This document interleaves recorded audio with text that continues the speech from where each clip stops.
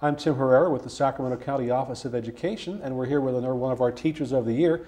We're with LoAnne Jackson, who is the Teacher of the Year for the Center Joint Unified School District. Thanks for joining us. Thank you for having me today. Well, tell us a little bit about yourself. Tell us where you teach and what you teach. Okay. I teach in Center Joint Unified School District in Antelope. This year I'm presently teaching first grade. We've been in school for 3 days, so we're teaching procedures. And this is my 27th year teaching. I just left teaching English language development, so I was teaching English to kids who are new to our country, that their primary language is a language other than English. So you've been teaching for 27 years? This is my 27th year. Oh, well, congratulations. Well, thank you. That's a long time. It is. No, it's gone by fast. I bet it has. So in all that time that you've been in education, what are some of the changes that you've seen over the years? Some of the changes that I've seen over the years are, number one is the partnership between the community, between teachers and students and their parents. It seems and I know it's part of the economy, everyone is so, tight with their budgets that it's hard for them to get into the classroom. But when I first started teaching, I had parents in my room. Every day I'd have a different parent volunteering in the room, and actually when I was pregnant with my son, my first child, the parents gave me a surprise baby shower in the classroom. So I think that's changed a lot. The parents, I know they're concerned about their kids' education, but I know it would be nice to have them in the classroom, have an incentive where parents could come into the classroom more and not have to worry that they're going to be, taken away from their jobs, and there won't be any pay for them. And then the other thing is the testing. That's really increased since I started. But I agree, I think we need to test students. We need to test them so that we know where they are and we know how to set our goals and our objectives to meet their needs. And so otherwise it's just your opinion. If you don't have the facts to back up the reasoning why they're not successful in a certain area, you need that data in order to drive your curriculum. So the testing is definitely heavily more impacted now, and I think that's really important, and I think it's very valid that we do that.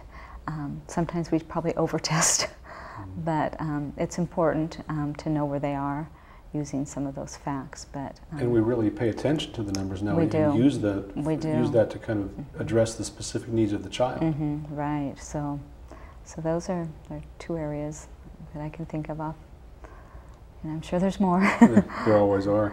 Well, what are some of the challenges that you face nowadays? Some of the challenges that we are faced as educators, we have a lot of English language learners than when I previous started teaching, they're awesome. I mean, we learn so much from each other.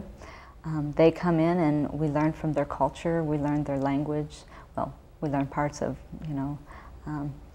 things that they do in their language, their foods, their customs, their culture.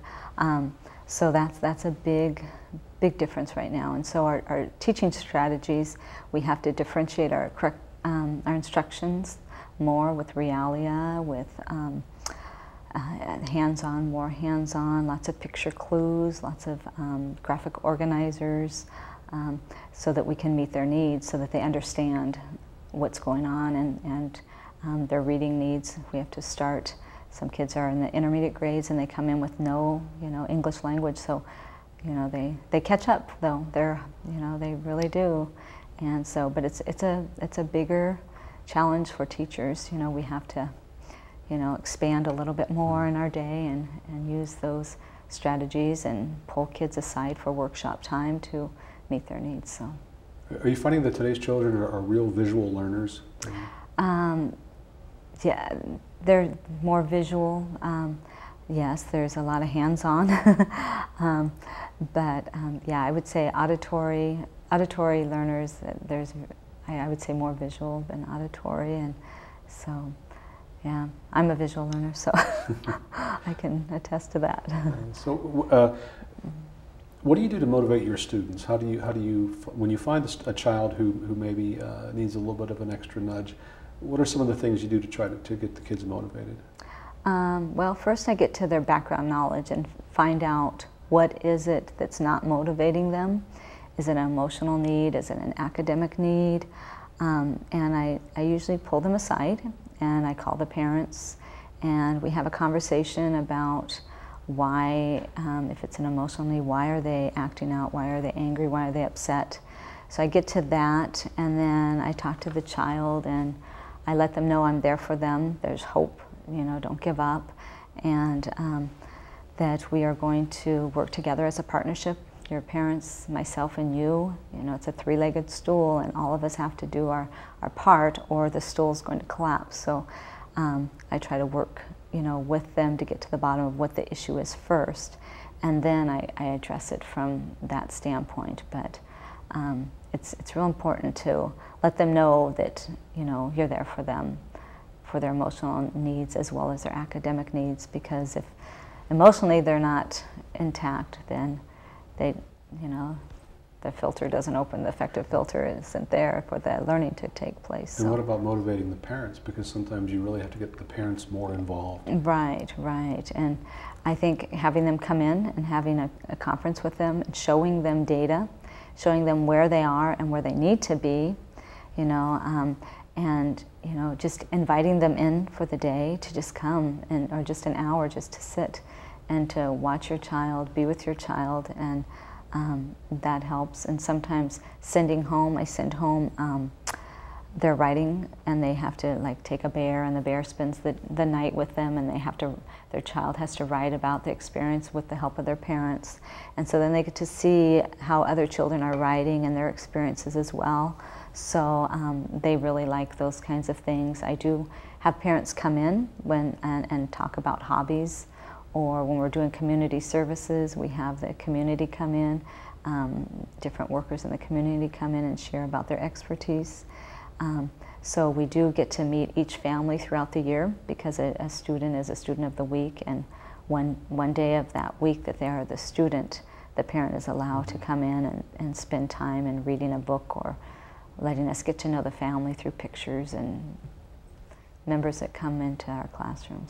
So what inspired you to become a teacher? Or did you have, you know, a special teacher way back when that you... Well, you know, I really was going to go into business, and I had a couple things. I loved babysitting. When I was 13, I had a job as a babysitter, and I was, you know, I enjoyed it. It was just an infant and her brother, and I loved to, and I saw them, I mean, to this day I still see them now, they have children, but I got to see them grow and develop, and I thought that was so inspiring to see how their brains grow so quickly, just in a matter of weeks, when they were babies and beyond.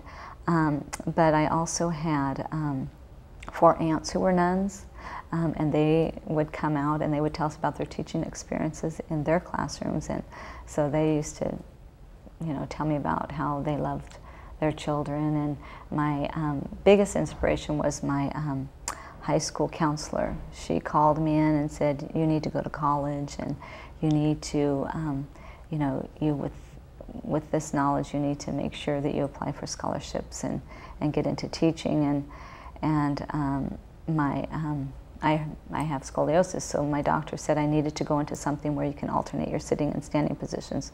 So I thought, well, I love children. I love to see their brains, you know, develop and grow, and all the learning that takes place from that standpoint. So I thought, well, then I need to go into teaching. And with my counselor's help, because there were 8 children, she helped me apply for scholarships, and that motivated me to say, okay, I can do this. And so I worked several jobs and earned money and got through college. And here you are now, a Teacher of the Year. Yeah, so. Well, congratulations to you. We really appreciate your time, and congratulations on being named the Teacher of the Year for the Center Joint Unified School District. We've been speaking with LoAnne Jackson, one of our many Teachers of the Year in Sacramento County. Thanks for being with us. Well, thank you very much. I appreciate it.